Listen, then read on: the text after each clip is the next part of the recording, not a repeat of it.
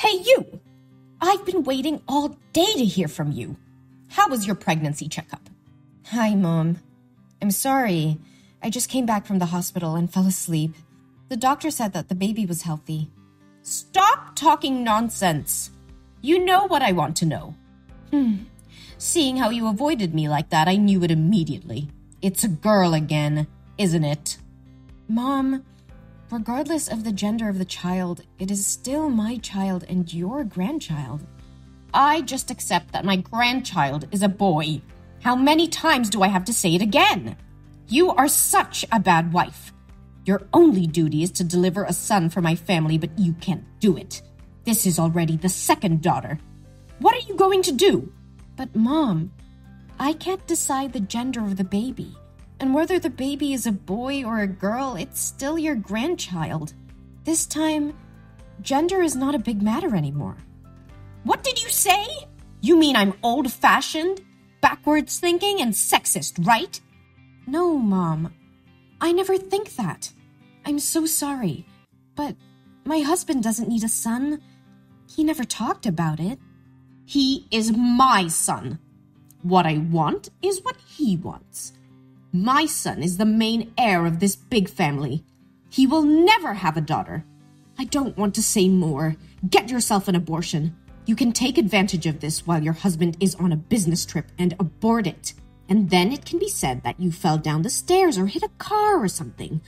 I will testify for you. What? No, Mom. Please don't force me to do that. Only 2 more months until the baby is born. I cannot kill it. Mom, I'm begging you. Don't do this to your grandchildren. You have forgotten your place. You have no decision-making power here. I didn't like you from the beginning. I don't understand how you manipulated my son to make him insist on marrying you. Mom, I beg you. Please pity me. Pity your grandchild. Don't make me have an abortion, please. You can treat me as badly as you want. But please, don't harm my kids. Hey, have I treated you so badly? I don't remember it that way. I have always cared for and pampered you and your stinky little daughter. You are so ungrateful to say that to me. I've given you two a place to eat and sleep. That's already too kind to useless people like this. I'm so grateful to you, but... But what? Are you expressing your dissatisfaction to me? Don't I just ask you to do all the housework? You don't have a job. You don't make any money. Shouldn't you do something like that to repay me? No. I never mean that. Or do you still think it was because I tripped your foot and caused you to fall, so you had to go to the hospital for a checkup? I already made it clear. My feet were left there before because you walked carelessly and got caught on your own. I'm so sorry. It was my fault. How dare you say I treat your daughter horribly? You mean I abused her? Mom, I don't want to blame you for anything. It's just... My daughter told me that sometimes you would spank her just because she said she liked having a sister. I also saw some bruises, like being beaten with a whip on her legs after she returned from your house. Do you know anything about this? Oh, you cannot believe a single word of the child. Maybe she was so playful that she fell or fought over toys with her friends in class. And she was afraid of being scolded by you, and she made up stories like that. You are a mother. You must care for her, not ask me like this. Yes, Mom. I understood. I will be careful. But the little girl also said you never hug, kiss, or let her sit on your lap. She admires the other children who can play with their grandmother and always asks why you don't like her. I'm afraid that if it continues like this, she will be psychologically affected. So what? After all, she's just a useless girl like her mother. Later, she will only get married and have nothing to do with this family anymore. So why should I waste my feelings on her? Mom, please don't use that word in front of my daughter. And please don't say negative things about the birth parent in front of the kids. If she hears it, she'll think it's all my fault. Like it or not, that's the truth. No one in this house welcomed its birth. If you had listened to my advice about the abortion, she wouldn't have suffered this much. All because you were determined to give birth to it. It's all your fault. Please grant me your forgiveness, that I have suffered enough. From now on, I will no longer tolerate your harsh words towards the children and me. How dare you? Don't have an abortion. I'll kick you three out of this house. This family doesn't have excess money to feed parasites like you.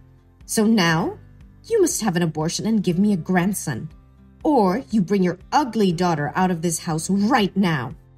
With all due my last respect, Mom, I will never kill my child. You don't have the right to kick me out of this house. My husband and I are not divorced, and we do not intend to be. So technically, this house is half mine, and he won't allow you to do this. Aren't you afraid he'll find out what you did to me and get mad at you? Are you threatening me? Huh! You are very audacious to say that. Don't you keep pretending to be a meekness and forbear daughter-in-law anymore? This is your real face, isn't it? I have always been patient with you until now, not because I pretend, but because I respect you as my husband's mother. But it's fine if you criticize me, but if you want to harm my babies, I definitely can't let it go. Huh? Then what are you going to do with me? Hit me? Scorn me? Or sue me? Do what you're gonna do. No, Mom. I won't act like that. I just need you to let us live together and never come to my house again. You are not entitled to give me orders. I didn't order you. I just wanted to have a deal with you. Deal with me? Do you have anything worth trading with me? I have your son's belief and love. You know that your son always trusts and loves me. If I showed him the messages you forced me to have an abortion, we all know how he would react. Hillary, you are being ridiculous. You should better not let my son know about this. Fine. I let you give birth to that baby and never touch her again. I will make you have to regret this. Yes. Thank you, Mom. I hope you can keep the deal. I promise that no one will ever know about this conversation today.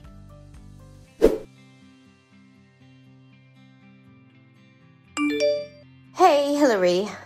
I heard that you gave birth yesterday, right? How do you feel now? Oh, hi, Mom. Luckily, I had a healthy delivery. The new baby is very cute. Oh, that sounds great. So, when will you go home from the hospital? I think I will come home in the next 2 days. I'm not assured about my daughter. I don't know if she can get ready for the first day of school next week. Oh, you don't have to worry about it. It would be best to take care for your health and the newborn better. Your husband told me that the newborn is not gaining enough weight, so you should stay at the hospital a few days to monitor her health. Mom, actually, the newborn is... Oh, don't worry about the firstborn. I will take care of her for you in the next 2 days. Really? It's so surprising. I think you've changed. Yeah, Hillary, I think you said it right. Even if the babies are boys or girls, they are still my grandchildren, and I should care about them. I apologize for being so harsh on you earlier. I know you will not tolerate my mistakes, but I hope you will allow me to make up for you and the babies. Oh, Mom, I am very happy to hear that. My daughter will be very excited when she hears about this. Of course I forgive you. I have always wished that we could become a real family. Thank you, my lovely daughter-in-law. Yeah, it's the perfect time to build a true family. I am also very sorry for getting angry and saying bad words to you the other day. I hope you didn't take it seriously. It's okay. I was the one who was wrong first. I was very sorry for forcing you to have an abortion. I really can't believe I would say such cruel words. Fortunately, you did not listen to me. It's all over, Mom. You don't have to feel guilty about it anymore. I'm so curious. What could make you change your mind? I was just thinking about what you said. Indeed, I have not loved my beautiful grandchild before, and I want to make up for that time for her. Besides, I also don't want my son to be bothered when there are conflicts between the two women he loves the most. I believe you don't want that either? Yes, Mom. I believe we can live together harmoniously. Well, I understand. You've just had a baby, so I'm sure you're tired. You just have to rest and remember to stay in the hospital to monitor your health for a few more days. I'll come and take my grandchild to my home. Don't worry. Yes. Thank you, Mom.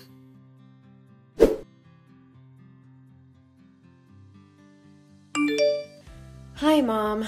The baby and I had just got home. Thank you for taking care of my daughter these days. Can I ask you to drive her to my home, please? My husband went to the company for urgent issues and I couldn't pick her up yet. Huh? What are you talking about? Your daughter hasn't been in my house for 2 days. I don't know where she is. What? Mom, but you said you would take care of her when I stayed at the hospital. Why don't you know where she is? Besides, it's been 2 days. Why didn't you tell me sooner? Hey, I said I would take care of her, but I said I would only take care of her for 2 days. That's because you stayed in the hospital for so long without hiring a babysitter. Why didn't you care about her? Why blame me? How can you completely shirk any responsibility like this? It was you. You told me to stay at the hospital longer. Oh no, my poor daughter. I need to call the police. I need to call my husband. Hey, calm down. He said he would be home in a minute. My daughter is missing. Should I calm down? No, my daughter. Why do you have to waste time, effort, and money to find her? Who can be sure she is still alive? Gloria, how can you talk like that? You're such a cold-blooded person. If anything happens to my daughter, I will never forgive you. I will curse you to death. How dare you call my name like that? You seem like you're from a bad upbringing. What can I expect from a stupid, poor girl that a single mother raised? Besides, she just got lost while playing on her own. Didn't I purposely throw her out on the street, and you told me I was cold-blooded? So why didn't you tell me earlier? Because you didn't ask me about her. What kind of mother would leave her child to someone else to look after and then ignore it? The kid got lost. That's all because of you. Yeah, you're right. The child is missing because of me. Because I trusted you so much that I gave her to you. Hey, Hillary, calm down. This is not a time to blame one another. Yes, I need to find her. Where did the last time you met her? No, Hillary, I didn't mean you should go to find her. It's just that we can't tell if she's starved somewhere or she's been sold. We shouldn't waste our time looking for it. You should give birth to a new one. I have a feeling you will have a son this time. Shut up! How dare you talk about my daughter like that? Don't you have the slightest concern for my daughter? How could you say such scary things? Even now? Do you still want to have a grandson? Didn't you promise not to harm the children and let us live in peace? And I still kept my promise. I promised not to touch you and the newborn baby. Look, you two are still healthy.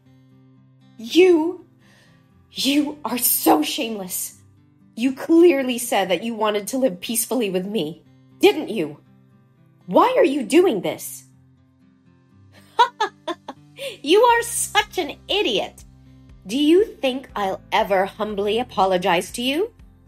I just did this so you can relax your vigilance and let me pick her up. If she disappears, you'll have to have another baby, and I'll have a chance to have a grandson. What? That's all your plan? Just to have a grandson? It is really scary, Gloria. So what? You can't do anything now. Be obedient and give birth to another child. My grandson can't wait anymore. My husband has already come home. Wait. Oh my God. That's my daughter. He brought our daughter come home. What? It can't be true. I dropped her far away from home.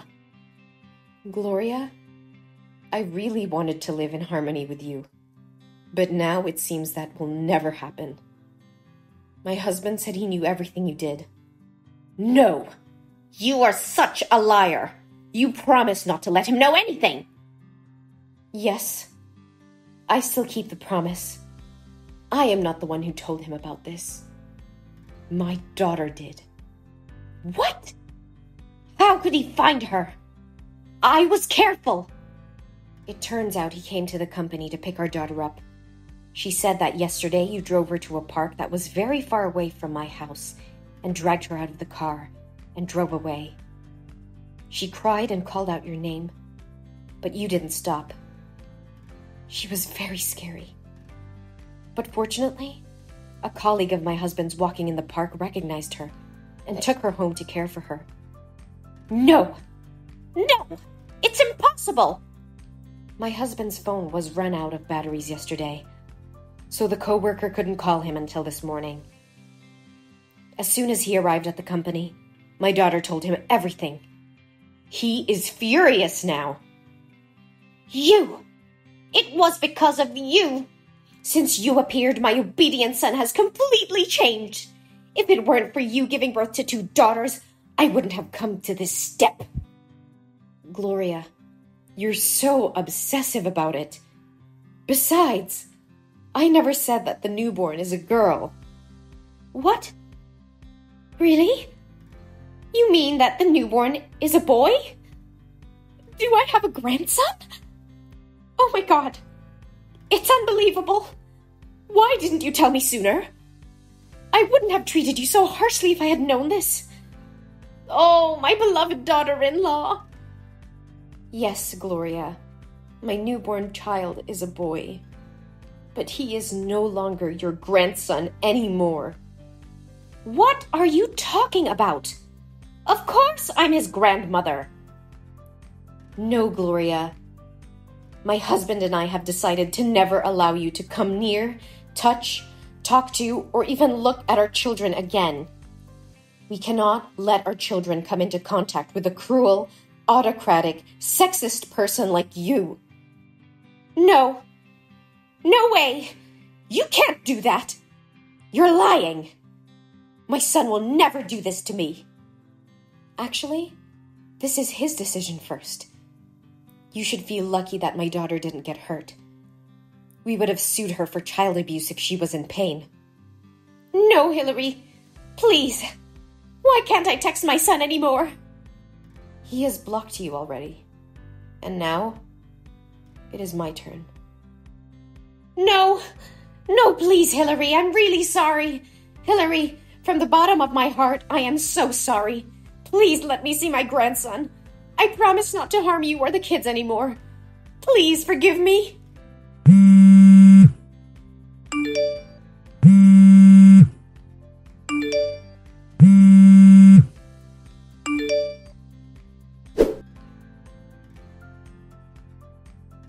After that, my mother-in-law came to the house to meet and apologize to us, but my husband refused to meet her face to face and sent her away.